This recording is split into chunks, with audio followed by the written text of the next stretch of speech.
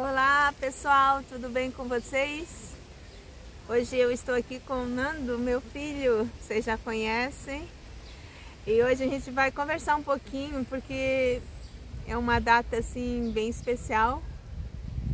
Hoje está completando um ano de imigração. Um ano que ele está aqui em Portugal. Ele saiu do Brasil, no caso, no dia 10 de maio. Exatamente. E chegou em Portugal dia 11 de maio. E assim, teve muitas coincidências, né? Aconteceram ontem, hoje.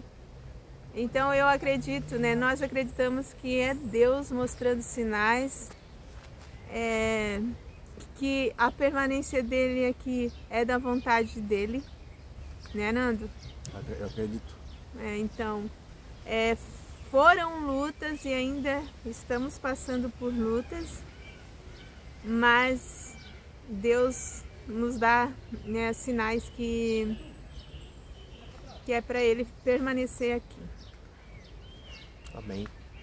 Então um ano se passou, como foi falado, né? Dia 10 de maio foi o dia que eu me despedi de muitos amigos meus, ali da cidade de Logan Miller, Santa Catarina. E eu cheguei aqui dia 11 de maio às 11 horas da manhã ainda, né? 11 e pouca da manhã. E passou muito rápido, né? Foram um ano, né, de luta, né? Graças a Deus as coisas estão mais calmas. E eu vi umas coincidências aí, né? Uns sinais aí, umas coincidências. E assim, ó, eu não acredito que Deus fala em voz audível. Sim, eu não creio nisso aí, mas Deus dá sinais e evidências, né? Enigmas, né? De que a vontade dele na nossa vida está sendo feita. Então, este vídeo aqui é para apenas, né? Já lembrar, né? Que hoje, 2024, dessa data, dia 11 de maio de 2024, já faz um ano que eu moro em Portugal, um ano de imigração. Até hoje eu estava a sair para vir dar uma volta no parque. Eu até fiz a mãe lembrar, né? Hoje faz um ano que eu estou aqui. Então ela resolveu gravar este vídeo aqui já para nós, né, compartilhar aí a experiência, né, de como é viver num outro país, de como é estar em Portugal. E assim, né, tô gostando bastante. No começo estranhei bastante, né? Estranhei uma cultura diferente, o comportamento é diferente, né? E aqui não tem esse negócio de ter aquela mania que a gente tem lá, né? Que a gente tinha no Brasil. Então a gente tem que se adaptar com a cultura, com o estilo musical, né? Até com o português daqui e tudo. E até agora foi tudo um aprendizado, não é mesmo? Nando, mas eu não esqueci, tá? Ontem à noite eu estava me lembrando e eu pensei, amanhã eu vou fazer um vídeo falando dessa data, né? Que foi assim, quem me acompanha sabe a emoção que foi receber o Nando lá no aeroporto. E nós estamos aqui nesse parque, gente. Depois no finalzinho eu mostro a outra parte, né? A outra parte do parque aqui, que nós estamos na câmera frontal. Outra coisa que eu gostaria de falar com vocês aqui a respeito do meu umbigo. Já mudei de assunto, Nando. Ontem eu fui fazer o curativo e aí a enfermeira, né, tirou o curativo e olhou e falou assim: seu umbigo está fechado, não precisa mais curativo. Glórias a Deus. E aproveitando, né, eu quero agradecer a todos que estão orando por mim, que gostam de mim, né, gostam da minha pessoa. Muito obrigada. Eu sei que Deus ouve as orações de seus filhos e eu creio que a oração tem peso na nossa vida, né, um peso bom, claro. Então, na hora que ela falou aquilo ali, eu fiquei tão feliz e me veio logo na mente todos vocês que oraram e estão orando. Muito obrigado mesmo. Então, assim, tem muitas coisas para agradecer ao Senhor. Muitas coisas o Senhor tem feito na nossa vida. Não é fácil, né? Como eu falo sempre, todo mundo tem luta. E às vezes a gente murmura por coisas, né, tão pequenas, né? Quando a gente vê tantas catástrofes aí no mundo acontecendo. Então, às vezes a gente tem alguma dificuldade, mas Deus supre, né? O que importa é que a gente está vivo, a gente é perfeito e estamos respirando. E acima de tudo, estamos na presença do Senhor Jesus, que é a coisa mais valiosa na nossa vida, é ter o Senhor Jesus como o comandante da nossa vida. Porque a palavra diz, né, que todas as coisas contribuem para o bem daqueles que amam ao Senhor, né? Aqueles que andam segundo seu propósito, né, Nando? Amém, é isso mesmo, né? Existem coisas que a gente só vai entender lá na frente, né? Então, é isso, né? Deus tem feito coisas, Deus tem feito maravilhas. Os sinais de Deus não são perceptíveis no momento presente, mas ao passar meses ou anos, a gente olha para trás e a gente vê que Deus agiu em tudo isso, né? Porque o trabalhar de Deus ninguém vê, ninguém sente, ele não é perceptível. Nós não dissemos, o trabalhar de Deus está ali, está aqui. Não, o trabalhar de Deus se sente o efeito com o tempo, né? Então, ele tem feito muitas coisas, né? E ele deu sinais, confirmações, né? De que não era para me voltar para trás, né? Sendo que faz um ano que eu estou aqui.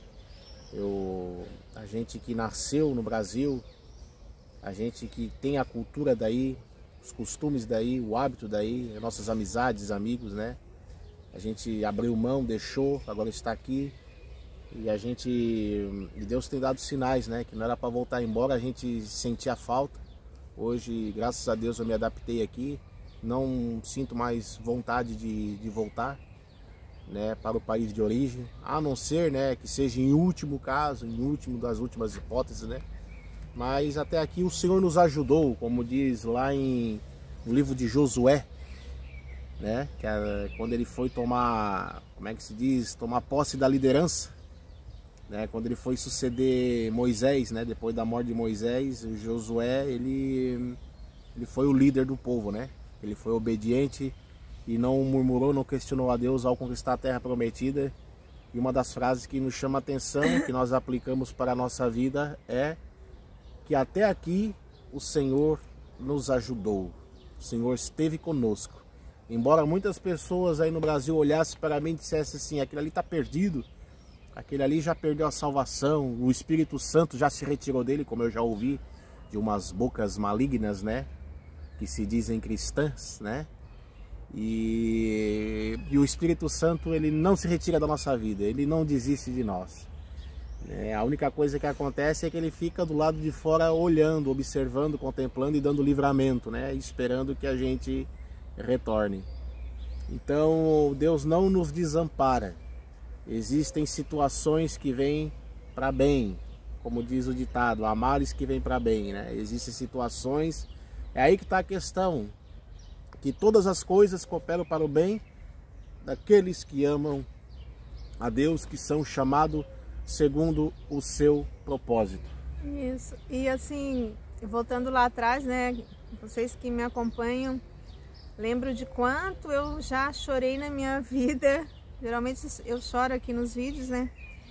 E assim, as pessoas, elas às vezes falam coisas que por intermédio de boca de outros, né? É que nem telefone sem fio. Começa falando aqui, quando chega lá já... Então assim, nunca leve para frente o que você ouve, porque você analise a forma que a pessoa vive, se comporta, porque muitas das vezes a pessoa mostra o que não é, porque se ela não precisa mostrar, ela não precisa mostrar nada, ela é o que ela é, né?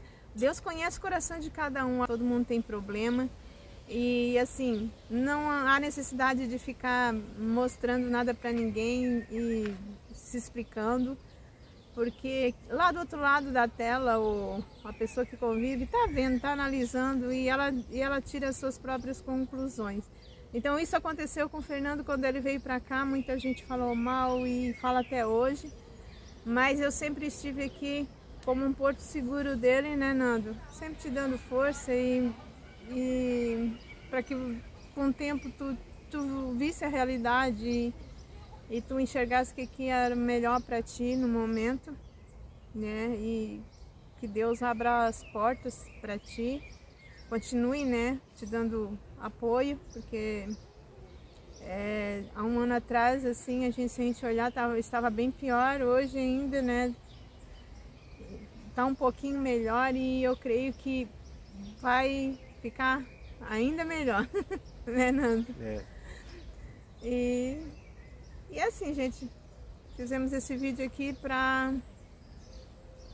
dizer que um ano se passou e Deus está conosco e o Nando está aqui para a honra e glória do Senhor, porque o Senhor tem feito maravilhas e só gratidão a Deus, gratidão por tudo. Amém. Deus abençoe e até o próximo vídeo, se Deus permitir. Gente, eu vou mostrar só um pouquinho aqui pra vocês, tá? Onde a gente está e eu vou colocar lá na outra. Olha só que coisa mais linda. Nas alturas, minha fé se ergue, como a brisa, tua graça me envolve. Em teus braços encontro abrigo, ó Senhor, és meu abrigo. Na quietude da manhã, tua luz se revela. Caminho contigo, minha rocha eterna. Em teus braços